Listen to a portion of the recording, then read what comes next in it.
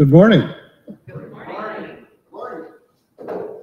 Welcome to our Sunday morning worship this morning. I was very happy to see that my path into town was not underwater this morning. I've been watching the news, and I know there's been a lot of people having a lot of problems in Humboldt, so been in my thoughts and my prayers for, 2 weeks now? A couple of weeks? Whatever it was. And I've got several friends in Spencer that one of them I know had water waist deep in her basement, so that's not been a good time. But I'm glad you're all here this morning, come together to worship God. So let us go ahead and begin. I have an announcement before. Oh, I'm sorry. Yep. That's all right. I was reading my notes clearly. Vacation Bible School starts today. Thank you to everybody who signed up to bring things. If you brought it to church today, I can take it with me. If you need to drop it off, you can drop it off at the Methodist Church this afternoon about 4 o'clock, 3 or 4 o'clock. Holler at me, let me know if you need me to pick it up or whatever. So I'd ask for prayers for a successful VBS with this week for everybody involved. Yes. One of us had a birthday last week. Her name's Kathy. Happy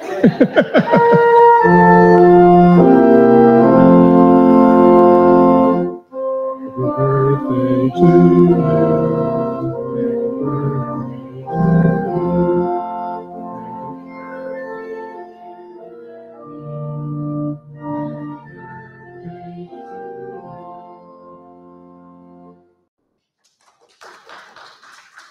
Happy birthday and congratulations.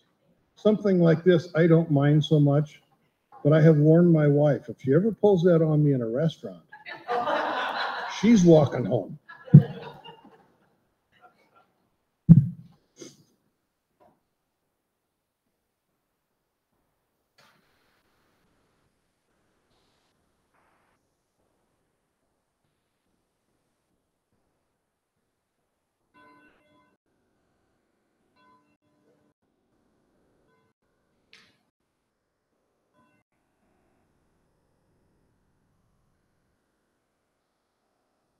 Let those who are able please rise as we say together our call to worship.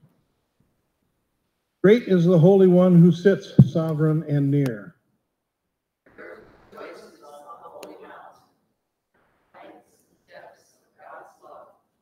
We gather, we observe, we recognize, we ponder the wonder of the Creator's majesty.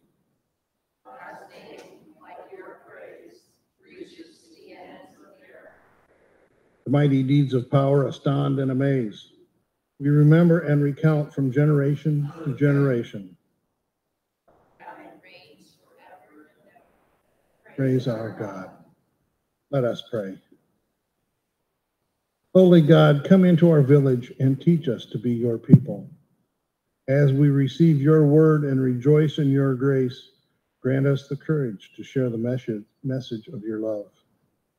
Guide us out of the darkness of doubt and confusion and into the light of faith and hope, that we may share your light with the world. In Christ's name we pray. Amen. Please join us in our opening hymn this morning.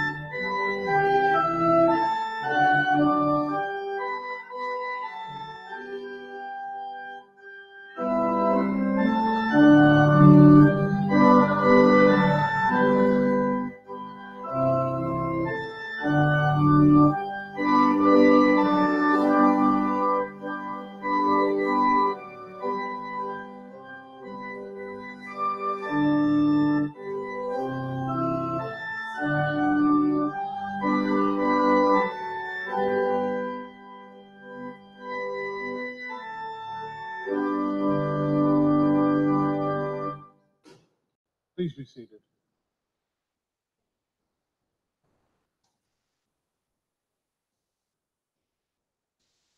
When we look at the relationships we hope to have with one another and with God, we must admit how broken we are.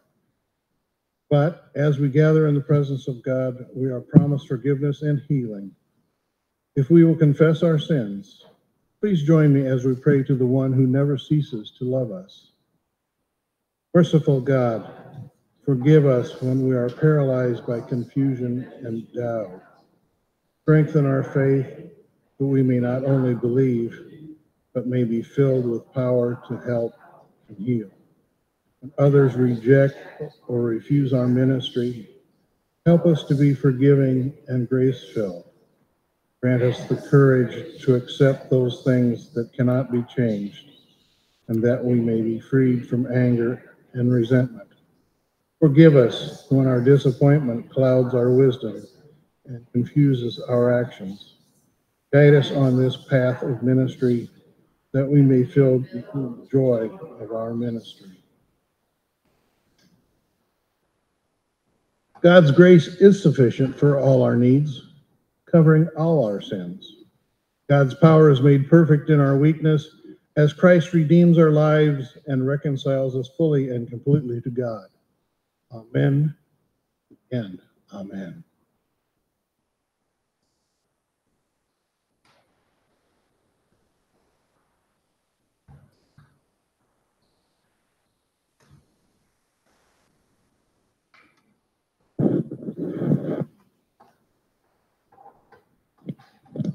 Our Hebrew Testament reading is taken from 2 Samuel 5, verses 1 through 5 and 9 through 10. After Saul's death, when David had returned from defeating the Amalekites, he stayed in Ziklag 2 days. On the third day, a man showed up from Saul's camp with his clothes torn and dirt on his head. When he reached David, he fell to the ground, bowing low out of respect. "Where have you come from?" David asked him. "I've escaped from the Israelites' army," he answered. "What's the report?" David asked him. "Tell me." The man answered, "The troops fled from the battle. Many of the soldiers have fallen and died. What's more, Saul and his son, Jonathan, also have died." "How do you know?" David asked the young man who brought the news that Saul and his son, Jonathan, are dead. "He said to me, 'Please come over here and kill me, because convulsion has come over me, but I'm still alive.' So I went over to him and killed him, because I knew he couldn't survive after being wounded like that. I took the crown that was on his head and the bracelet that was on his arm, and I brought them here to you, my master."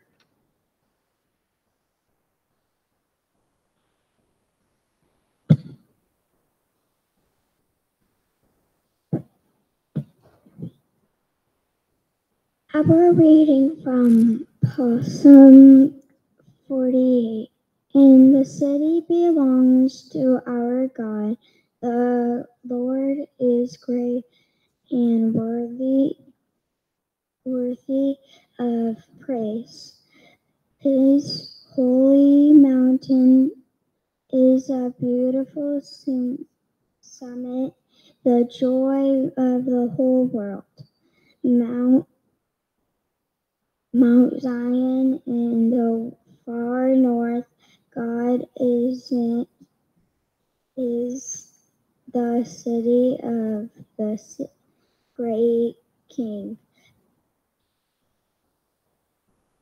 God is in its fortifications, revealing himself as a place of safety. Look, the kings assembled themselves, advancing all together. When they saw they were startled, they panicked and ran away, frightened. Trembling took hold of the right there, like a woman giving birth out, or like the east wind when it smashes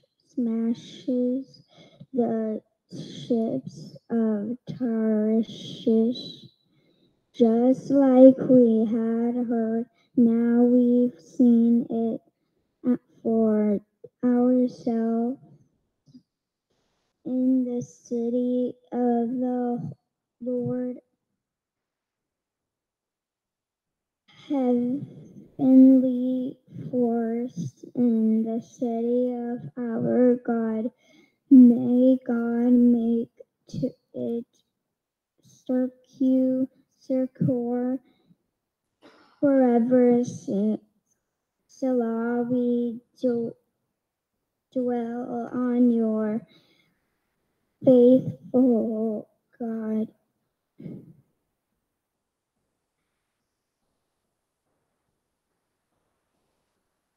In your temple, your praise, God, just like your reputation extends to the far corners of the earth. Your strong hand is filled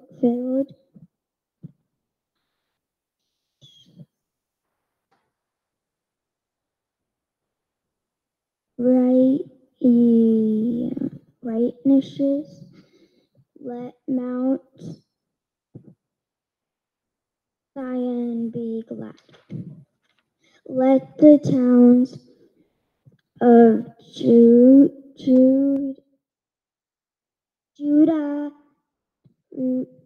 rejoice because of your actions and justice.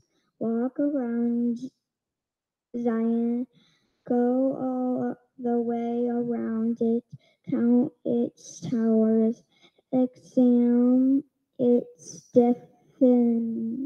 defenses closely, toward its fortifications, so that you may tell future generations, there is God, our God, forever and always. You is the one who will lead us even to the very end. Our apostle reading is from 2 Corinthians 12, 2 through 10. Grace to you and peace from God our fathers and from our Lord Jesus Christ. God's comfort in trouble. May the God and Father of our Lord Jesus be blessed. He is the compassionate Father and God of all comfort. He is the one who comforts us in all our troubles so that we can comfort other people who are in every kind of trouble. We offer the same comfort that we ourselves receive from God. That is because we receive so much comfort through Christ in the same way that we share so many of Christ's sufferings. So if we have trouble, it is to bring you comfort and salvation. If we are comforted, it is to bring you comfort from the experience of endurance while you go through the same suffering that we also suffer. Our hope is for you is certain, because we know that as you are the partners in suffering, so also you are in partners in comfort. Brothers and sisters, we don't want you to be unaware of the troubles that we went through in Asia. We were weighed down with a load of suffering that was so far beyond our strength that we were afraid we might not survive. It certainly seemed to us as if we had gotten the death penalty. This was so that we could have confidence in God, who raises the dead instead of ourselves. God rescued us from a terrible death, and will rescue us. We have set our hope on him that he will rescue us again. Since you are helping with your prayer for us, then many people can thank God on our behalf for the gift that was given to us through the prayers of many people. Our Gospel of the Lord Jesus Christ according to Mark 6, verses 1 through 13. Jesus left that place and came to his hometown. His disciples followed him. On the Sabbath, he began to teach in the synagogue. Many who heard him were surprised. Where did this man get all this? What's this wisdom he's been given? What about the powerful acts accomplished through him? Isn't this the carpenter? Isn't he Mary's son and brother of James, Joseph, Judas, and Simon? Aren't his sisters here with us? They were repulsed by him and fell into sin. Jesus said to them, prophets are honored everywhere except in their own hometowns, among their relatives, and in their own households.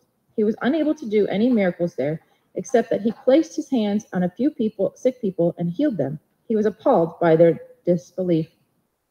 sending out the disciples. Then Jesus traveled through the surrounding villages, teaching. He called for the 12 and sent them out in pairs. He gave them authority over unclean spirits. He instructed them to take nothing for the journey except a walking stick, no bread, no bag, and no money in their belts. He told them to wear sandals, but not to put on 2 shirts. He said, whatever house you enter, remain there until you leave the place. If a place doesn't welcome you or listens to you, as you leave, shake the dust off your feet as a witness against them. So they went on and proclaimed that people should change in their hearts and lives. They cast out many demons, and they anointed many sick people with olive oil and healed them.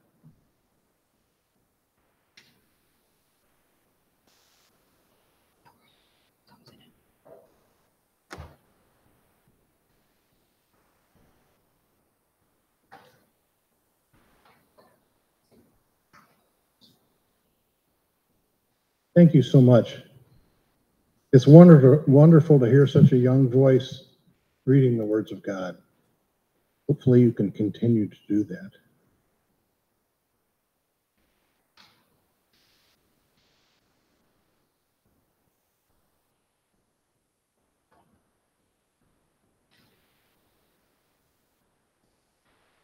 I'm going to start out this morning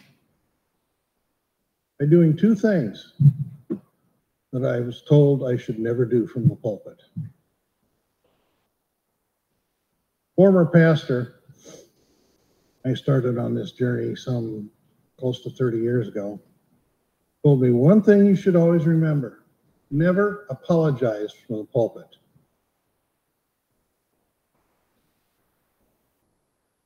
The second thing, he says, don't mix 2 topics.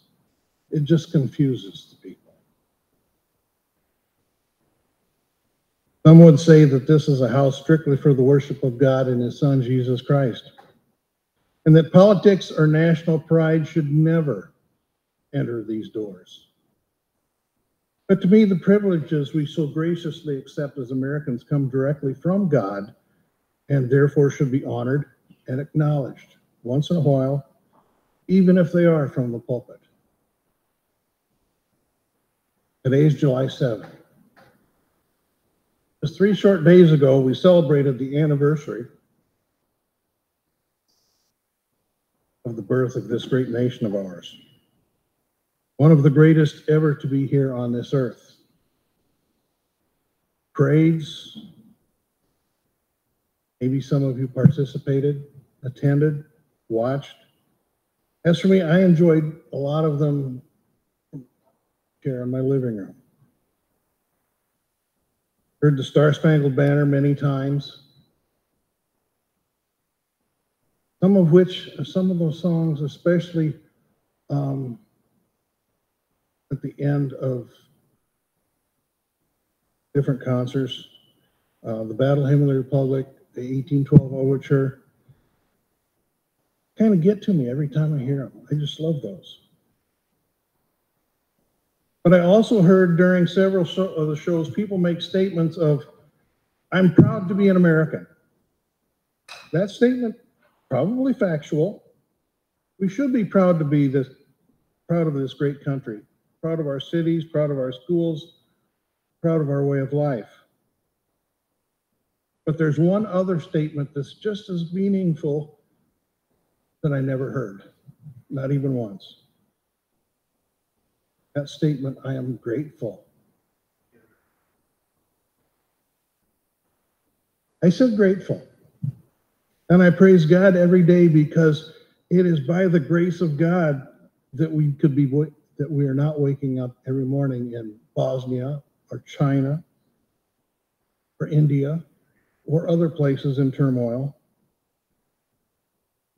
It's by the grace of God that we don't wake up every morning wondering where our next meal is coming from or how we're going to feed our family, and probably not even knowing that God exists. But here we are this morning in this beautiful, gorgeous building, beautiful stained glass windows, surrounded by friends, a wonderful church family, and almost too many blessings to even think about, let alone count. I am deeply grateful to be a citizen of the United States of America, and I trust that you are too. So what are we grateful for? Father was talking to his teenage son one day with some sort of disagreement. Maybe one setting house rules that the other thought was too strict. I think we've all been there. Everyone who lives in these United States is a very privileged person. To which that young man shouted, "I disagree." The father simply replied, "That is your privilege." We have the privilege to disagree. We have the privilege to speak our mind. We have the privilege and the freedom to worship whenever, wherever, and however we want. Of course, there are those who are trying very hard to take that particular privilege away from us. That's another, we're not going to go there this morning. We have the freedom of speech, the freedom of press, the freedom to express our own opinion, the freedom to hope and to pursue our dreams. We have these privileges because our forefathers fought and died for them and gave them to us. When my part, I think there's some veterans here though, we didn't earn them. They were a gift, just as our redemption and forgiveness of sin and the gracious blessings from God we enjoy are a gift from Him. I'm not trying to identify or compare our forefathers to God. Definitely not. God stands alone and there is no other. I'm just trying to make a point that just as we have received unearned gifts and blessings from God, we are also the recipients of many unearned privileges as citizens of this great country. Now, I know that I'm going to get an argument from some of our military veterans who remember the fighting and the losses of war when I say unearned. I can hear them say, if we didn't earn them, then what would you call it? I call it defending. What are you and every veteran and every person lost in every war since 1776 doing? They were defending the privileges earned by those who went before. That's the difference. Just as Christians must work every day to be the kind of Christians God wants us to be worthy of the blessings God showers on us. And it does take work. We as citizens must work to defend those privileges we've been granted by our forefathers. There's another parallel. We as citizens tend to look at all the privileges as free and tend to forget that they take a little tending once in a while. I'm sure you've all heard of the stories about people who like to get something for nothing. There's one about a man in a small town who would always drive up and down the street looking for a parking meter that still had some time on it. It didn't matter that there were plenty of open parking spaces, or that he could use 50 cents or $1 worth of he could use 50 cents or $1 worth of gas driving up and down the street looking for that one nickel free parking space. Too often as citizens we find ourselves doing something about the same thing. Gee, if we can just get this one person or this board on this committee to do this for us, we can enjoy the benefits without having to do the work. Same thing happens with God. If we just attend church, but don't serve on any of the boards or committees or don't help with anything, maybe even not put anything in the collection plate, we would still be able to enjoy the blessings and the grace of God without actually having to do anything. The poet expressed this well. We eat from orchards we did not plant. We drink from wells we did not dig. We reap from fields we did not sow. We warm ourselves at fires we did not kindle. We are sheltered by roofs we did not build. We are blessed by monies we did not give. Yes, I'm thankful to be a citizen of the United States of America.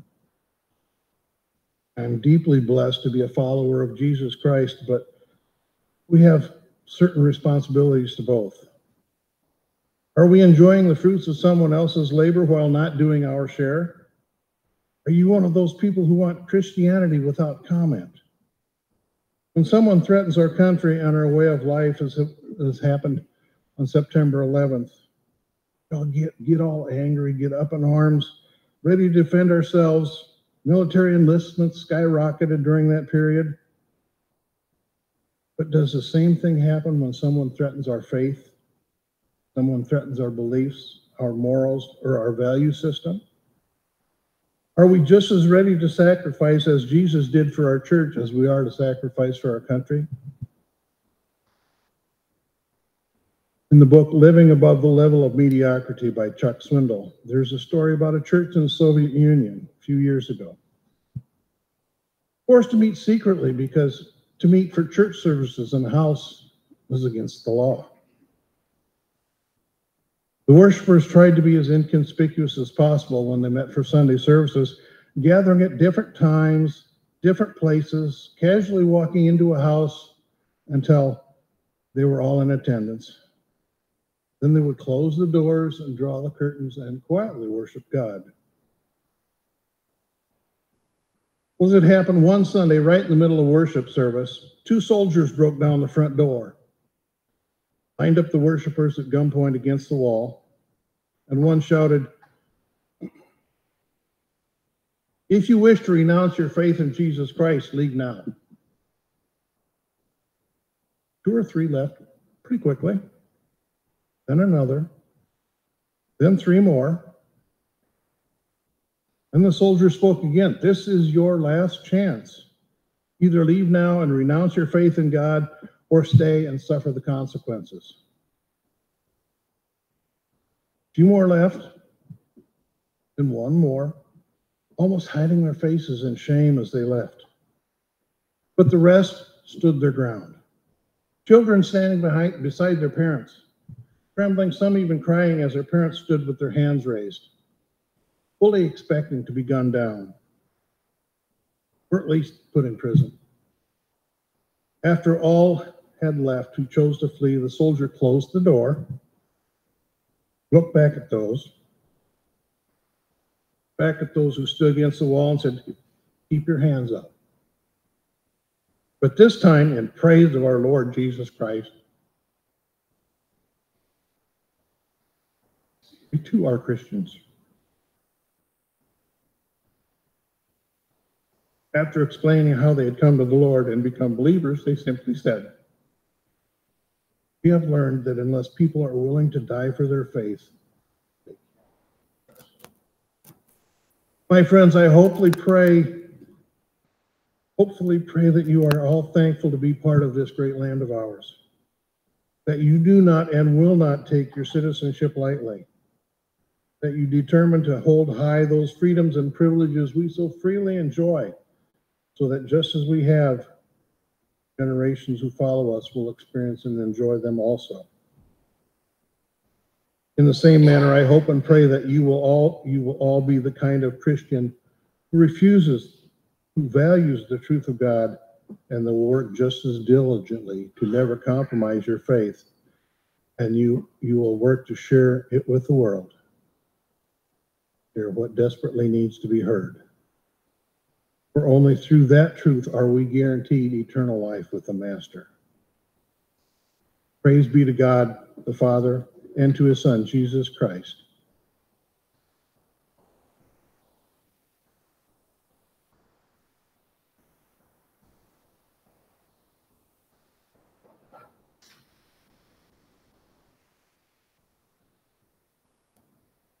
Let us stand together.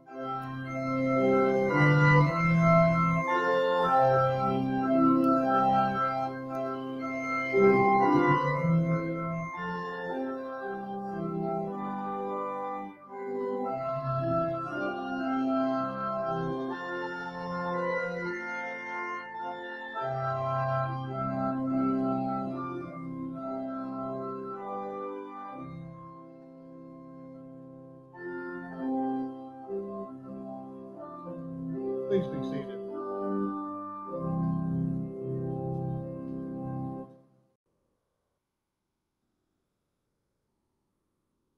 Begin this morning as we come together in front of God. Are there any special cares or concerns that we share?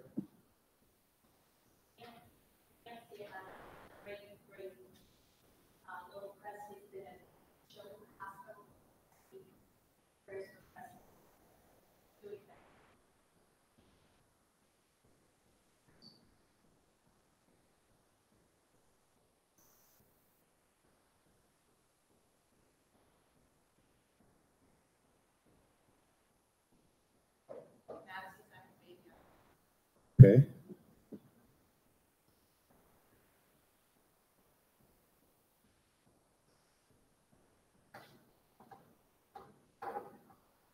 Presley, right? Anybody else? Flood victims.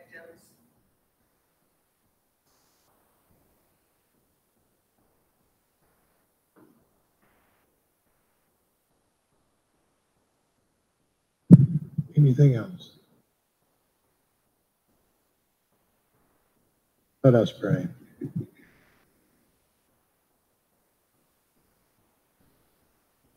Holy and merciful God, we gather together this morning, humble hearts to bring before you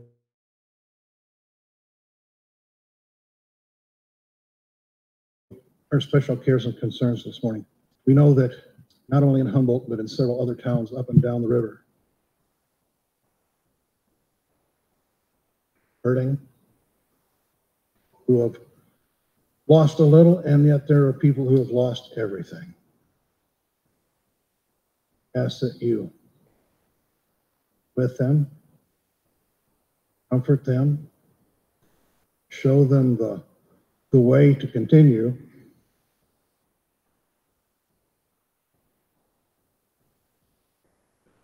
It's a long journey. Stand and walk beside them each and every day. Pray this morning for Presley and for Madison. We ask that you bless each and every one as we go about our daily work that you have given each of us to do. Do it in our own way, but in your glory and honor. All this we ask in Jesus' name.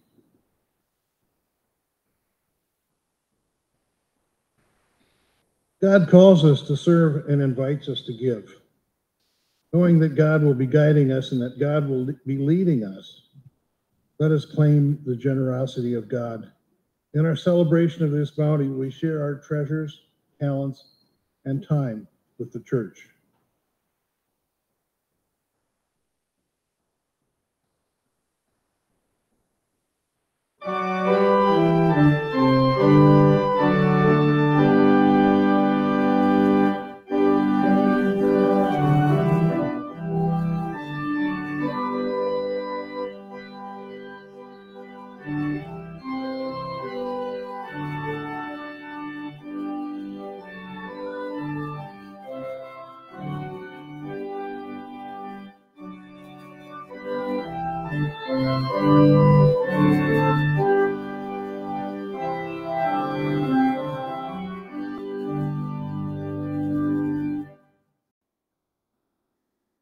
Pray together our unison prayer of dedication. Despite the sufferings and challenges on our journey, your power transcends human weakness. Celebrate your generosity by sharing treasures, talents, and time along our way. No matter where we travel or which hardships we face, we sing your name in every corner of the earth. Our songs of praise, we share our gifts of your creation. Let us join together again in hymn.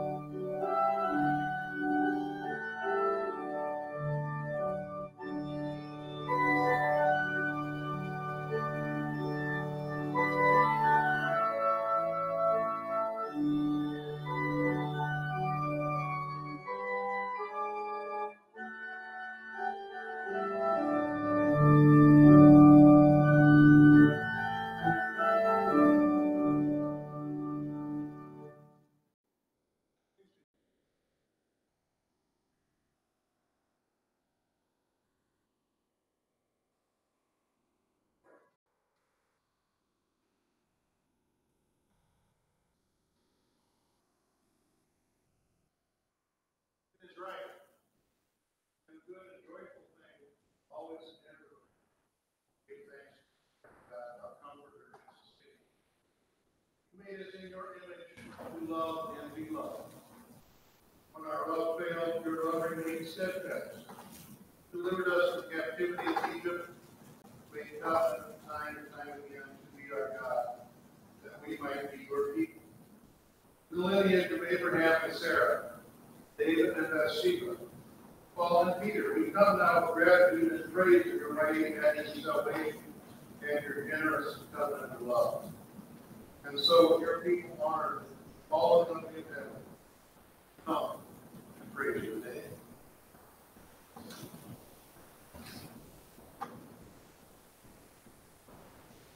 Holy are you.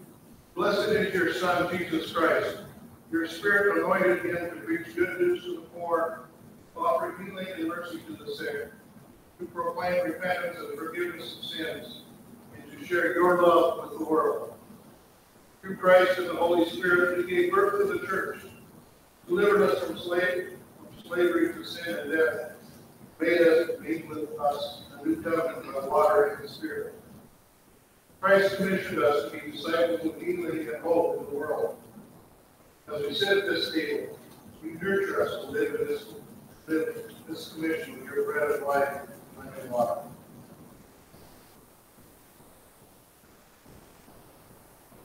On the night of Jesus' last meeting with his disciples, he took bread, blessed it, broke it, gave it to the disciples and said, "Take and eat. This is my body, which is given for you."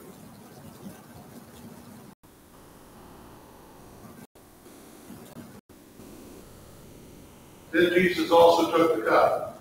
He thanked you and gave it to the disciples and said, "This is my blood of the new covenant, which is poured out for you and for many. Truly I tell you, I will never drink again the fruit of the vine, until that day when I drink in the new kingdom of God." And so in remembrance of these acts, your mighty acts in Jesus Christ, we offer ourselves in praise and thanksgiving, a holy and living gift to you and to your world. In union with Christ's gift of love to us, to your world, we proclaim the mystery of faith and join together in every adequate prayer Jesus taught us to pray. Our Father, who art in heaven, hallowed be thy name.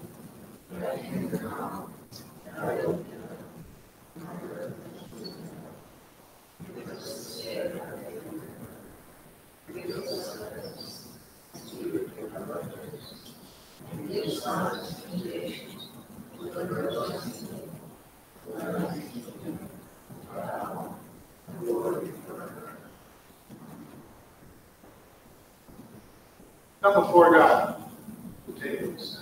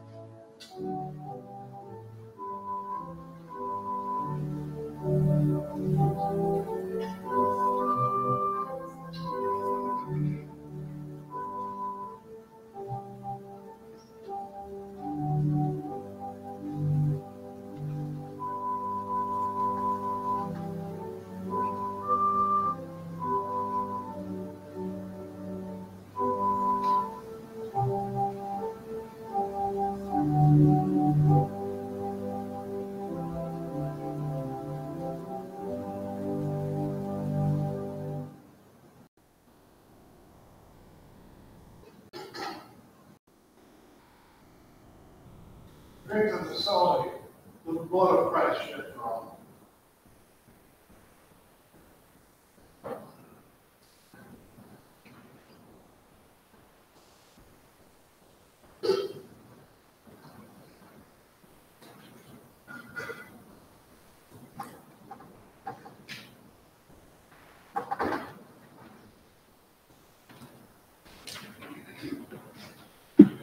Let us stand and join together in our prayer of dedication.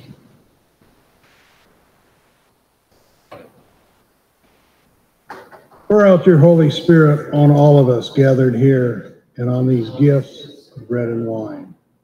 Make them be for us the life and love of Christ, that we may be disciples of Christ for the world, redeemed by your love and grace.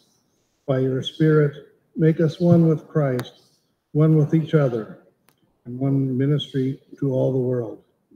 May we proclaim your love and your hope in Christ comes again in final victory, when we will drink of the fruit of the vine and feast at your heavenly banquet. Jesus the Christ, together with the Holy Spirit, all honor and glory is yours, Almighty God, now and forever. Let's join together in our closing hymn.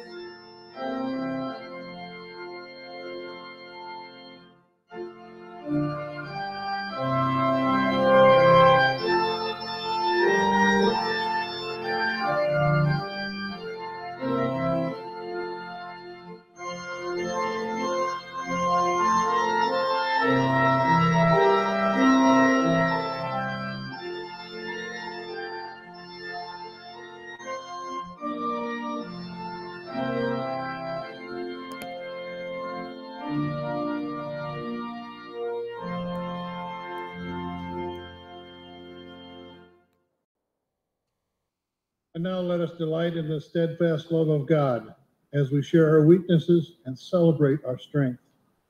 Let us rejoice in God's glory as we rejoice in our individual and our communal callings. Let us sing of God's name as we journey throughout God's great earth. Let us remember God who guides our paths, the Christ who strengthens us, and the Spirit who nurtures us. May the divine image dance within us forever. Amen and amen. Go in peace.